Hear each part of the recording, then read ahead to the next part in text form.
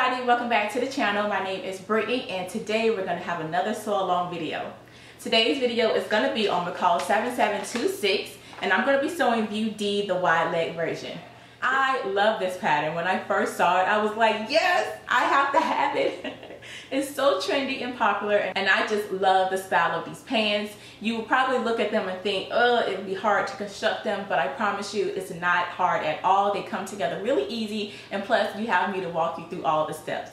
So let's get into the notions that you're gonna need to make these wide leg pants. To make these pants, you're gonna need one 9-inch zipper.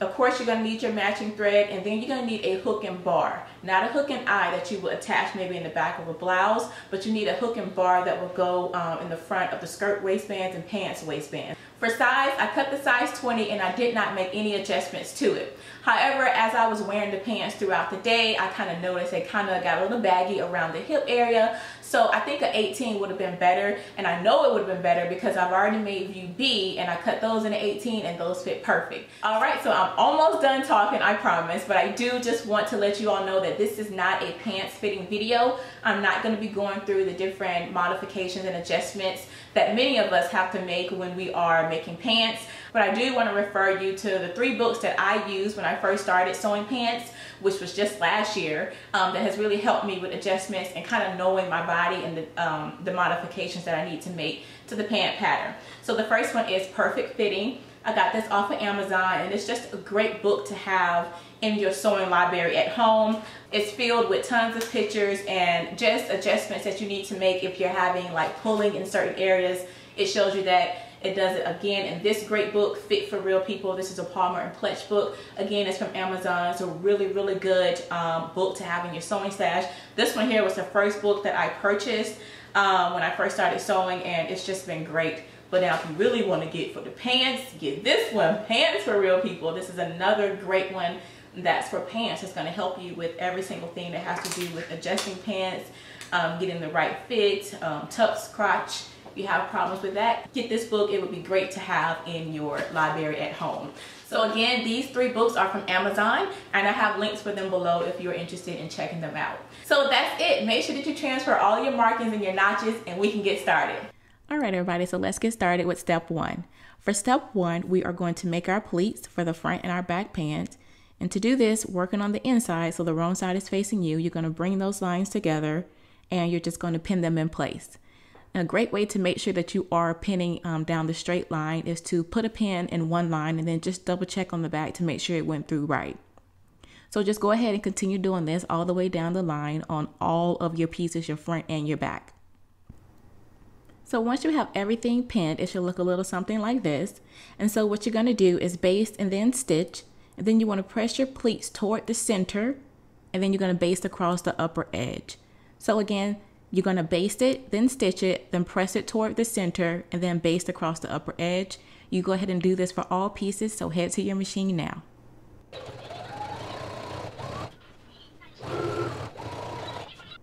All right, so once you have everything sewn and pressed, it should look a little something like this. You should have went ahead and pressed your pleats toward the center front and basted at the top. All right, so now working with step 2, we are going to top stitch along our pleat and then we're going to pivot at the lower large circle. So again, start at the top and top stitch along the pleat and pivot at the lower large circle. Go ahead and do this to all of your pieces now. So once you have that done, now we're going to put the backs to the side for a little bit and start working on our fronts. So between 2 notches, you should have transferred a large circle and we're going to reinforce that. So stitch about 1 inch above that and 1 inch below that just to reinforce it. So go ahead and do that now.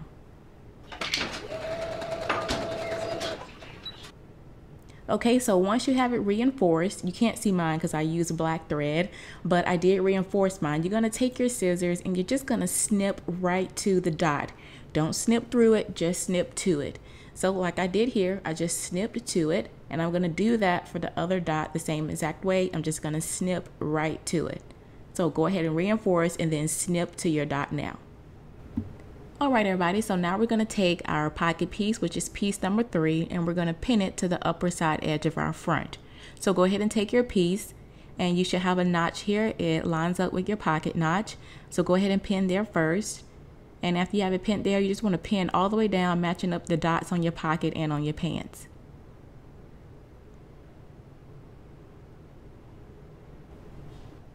Once you have it pinned in place, go ahead and start at your large dot and sew all the way down to the side of the pocket now.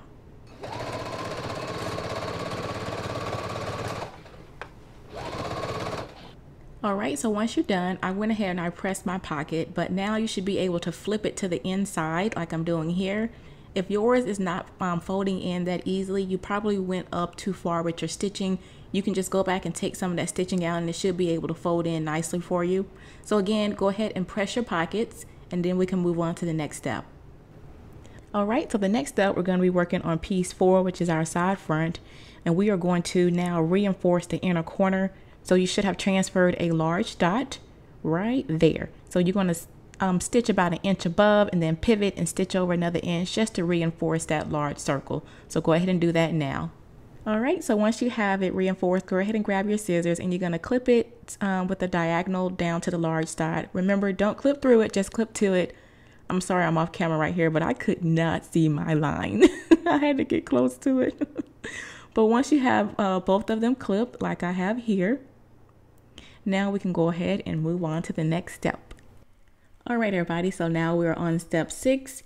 And for step 6, we are going to have right sides facing. So the right side of your pants is going to face the right side of your side front. And so what you're going to do is you're just going to pin the side front to the side edge of the front of your pant. So go ahead and lay it again right sides facing, and you're just going to start pinning at the top all the way down to the large circle. So match up the notches. And then again, begin pinning all the way down to the dot. So it should look a little something like this. You're going to stitch all the way to the large circle and do this for both of your side front pieces.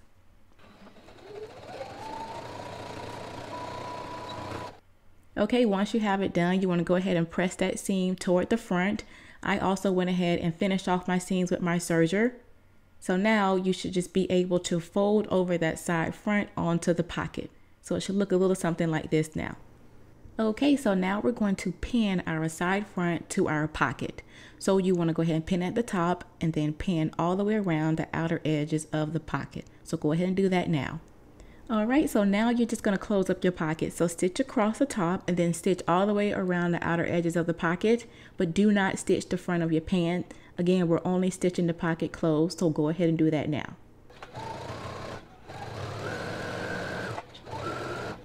All right, so now you should have a pocket. So you want to make sure that you press really good. I also finished off the seams of my pocket with my serger all the way around.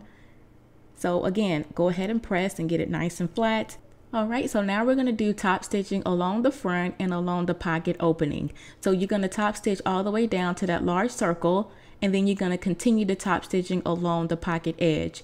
Do not close up the pocket. You won't be able to use it. So make sure that you're only top stitching the pocket edge. So let's go ahead and do that now.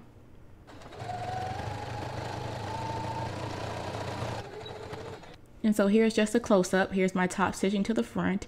And then I broke those stitches and I continued where I left off at to do the pocket edge. And then you can baste the pocket to the pant when you're done. Okay, everybody, so this part right here is totally optional, but this is just what I did. At this point, I took my front and back pieces to my serger and I finished off all of the edges except for the hem. So the inner leg, the outer leg, the fly, the self-facing, I went ahead and finished it now. So once I have everything finished, now let's pick back up. We are on step 10, which happens to say finish off the front and back self-facing pieces. So that is the top of your pant. You go ahead and finish those off however you choose to finish yours. I did mine with my serger. So now you should have transferred your fold line, and we're going to fold along that line and then take it to our ironing board and press it down on your front and back pieces. However, only on your front piece will you be basting the right front opening edge together. Only on the front right, not the front left, front right. And here is a diagram of it in the directions.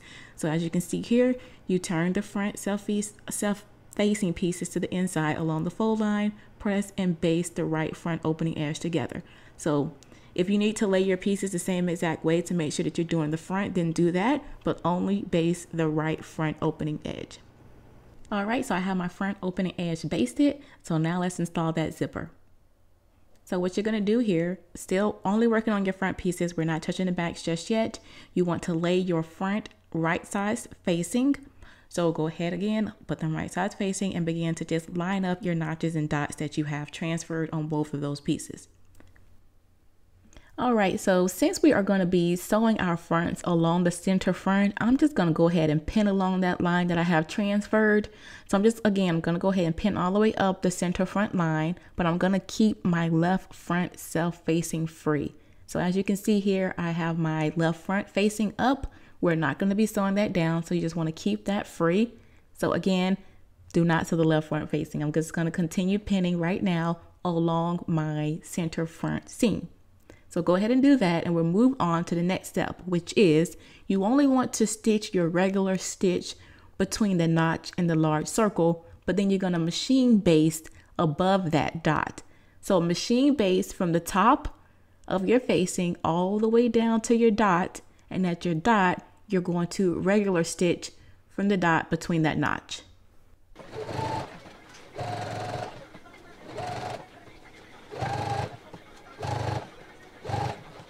All right, so now I have my center front sewn. Again, it should only be basted above the notch and then regular stitched below between the circle and the notch. So now that you have that done, I'm gonna go ahead and open mine up with wrong sides up facing me. And so now the next step, which we're on 11B, you're gonna fold along that fold line that you transferred, and you're just gonna press that out.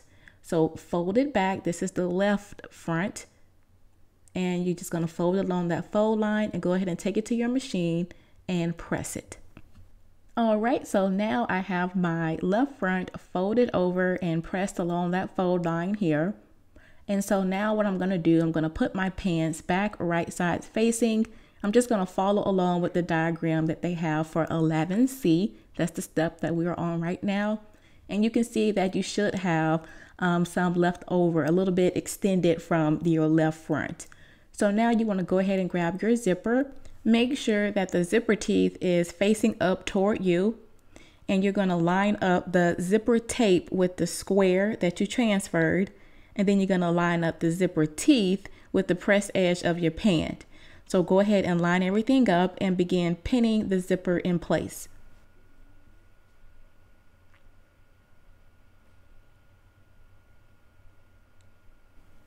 So once you have it all pinned, go ahead and switch to your zipper foot and stitch close to the pressed edge.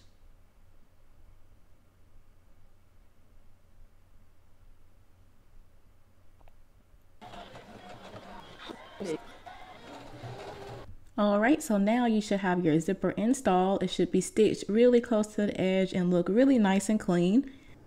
Okay, so now we're just gonna pin the remainder of the zipper tape to the right front extension.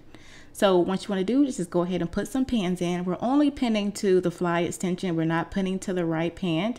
So go ahead and pin in place now. Now what you do want to do is make sure that you fold over the zipper tape at the top on the right side and pin that down in place because you want to stitch that down as well.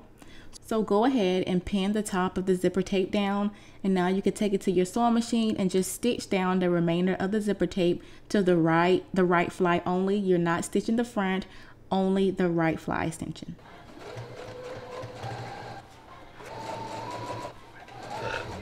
All right, so once you have the zipper installed and sewn to the right fly extension, you're going to fold over the extension onto the front and just pin it in place, and then you're going to take it to your machine and baste it in place. Just use your basting stitch and just sew straight down the front fly extension onto the front of the pant.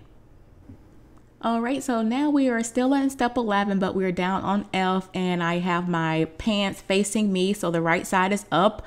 And so you need to transfer your stitching line to the right side of your pants. But if you're like me and you lost your line, just go ahead and grab your pattern piece back out and just retrace your line so that you can have your stitching line that you need to create this last, that curve on the front of your pant. So that's what I'm doing here. I'm just tracing my markings back over, and I'm just going to do that until I have my line, and then I'm just going to sew along the stitching line. So go ahead and do that now. All right, so once you have your stitching done on the front of your pant, now we can move on down to step 12, and that is to stitch the inner leg seam of our pants. So go ahead and grab your back pieces, and with right sides together, you want to line up your notches and pin there first, and just pin down the remainder of both of your inner leg seams. So go ahead and pin them together now and take them to your sewing machine and stitch them together.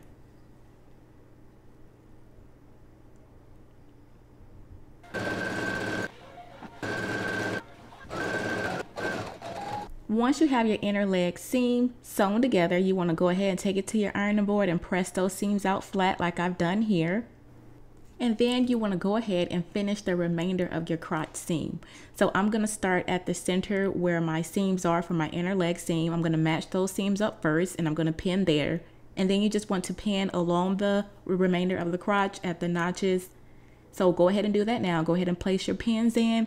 And once you have it pinned, go ahead and take it to your machine and stitch it down. And then you're also going to stitch 1/4 of an inch away inside the seam allowance along the curve just to enforce it.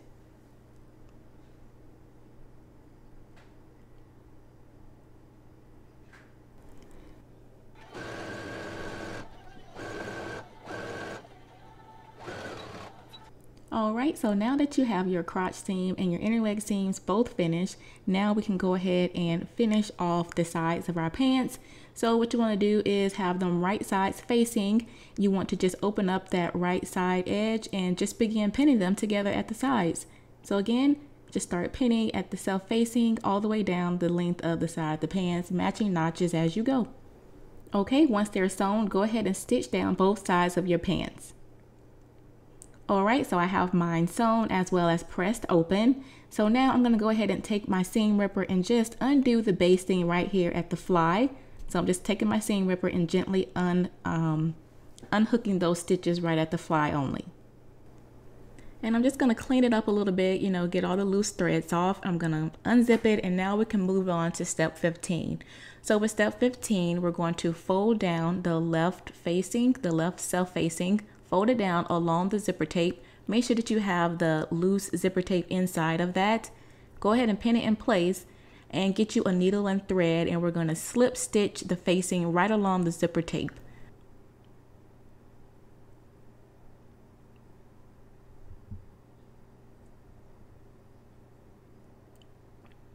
Alright, so once you have the facing slip stitched down to the zipper tape, the next thing you want to do is just put some tacks in it to the pleats as well as to the side seam of your pants. Now make sure that the thread is not going through the pants to the other side. You just want to put some short, quick tacks to hold down the facing to the pants at the pleats and at the side seams. So once you have that done, go ahead and grab your hook and bar and go ahead and attach that to your pants now. So here are my pants, the waistband, the facing is tacked down, the hook and bar is attached as well, and so now we can move on to the hem of our pants. So for the hem, you want to fold under 1/4 of an inch at the hem and then fold up 6 inches. I ended up folding up a little bit more, about 1/2 inch, and then I only folded up 5.5 inches. So just try on your pants and then fold up your hem to where you need it to be right now, and then press it and stitch it down.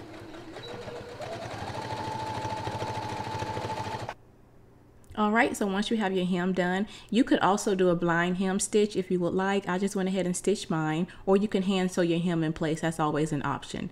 So the next step is for us to go ahead and grab our tabs, which is piece 5. With right sides together, you're going to go ahead and fold your tab piece lengthwise, and then you're going to stitch down the long edge of that. So just fold it in half and then stitch down the long edge. Keep the short sides open so we can flip it out. So go ahead and fold yours like I have here. You can press it out, and then again go ahead and stitch it along the long side only. So here's my tab piece finished. So after I sewed it, I trimmed it, flipped it inside out so the right side is out, and then I edge stitched on both long edges of the tab. So now you want to go ahead and cut it into equal pieces, 3.5 inches long.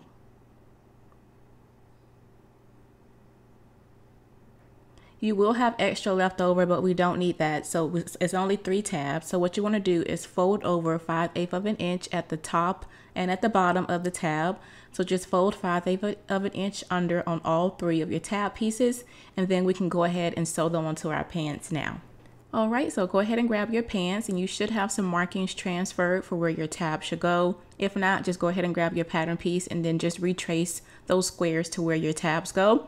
So go ahead and lay your tabs on top of those markings and pin them in place. you should have 3 tabs, 2 in the front and 1 in the back.